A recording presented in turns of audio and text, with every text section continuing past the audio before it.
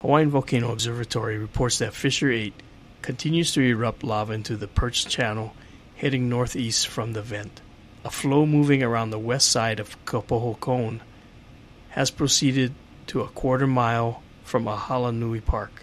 Breakouts that occurred earlier today in Leilani Estates have stalled, but destroyed 3 homes in the area. The following policies remain in effect. Be aware that spillovers of the flow channel and other breakouts are possible on the active flow field. Do not access the active flow field due to extreme hazard. The Disaster Recovery Center is open daily from 8 a.m. to 6 p.m. weekdays and 8 a.m. to 4 p.m. weekends. The center is located at the Kilauea High School gym. If you need a ride, buses run between the 2 shelters and the Disaster Recovery Center. We're on watch 24 hours a day for your safety. This is your Hawaii County Civil Defense Agency.